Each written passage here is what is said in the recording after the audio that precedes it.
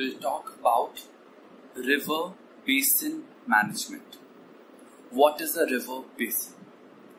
A river basin is a portion of land drained by a river and its tributaries.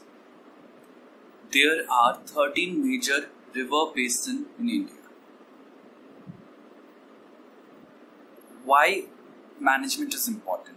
Because a lack of integrated river basin management plan led to decision making dominated by powerful economic sectors like navigation, dam construction, and agriculture.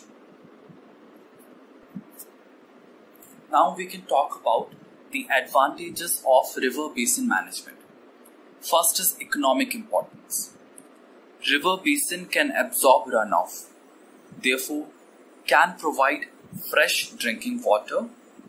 Also, river basin provide access to food, hydropower, building material, medicine, recreation opportunities. Second advantage is it control water pollution. They are natural filter and sponges, play a vital role in water purification.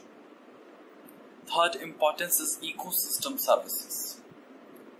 They act as critical link between land and sea. Also provide transportation route for people. The fourth benefit is biodiversity conservation. As river basin provides both terrestrial as well as aquatic habitat, therefore it provides wide diversity of habitat.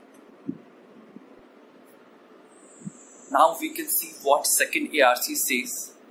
It recommended that River Basin Organization (RBO) should be set up for each interstate river by enacting a legislation to replace River Board Act of 1956. Now we can see the draft River Basin Management Bill of 2018. Its features: it repealed the River Board Act of 1956.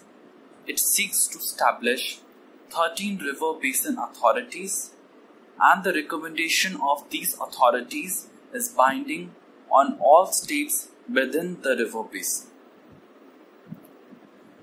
Now, there are a few principles in this bill for river basin management, and these principles are: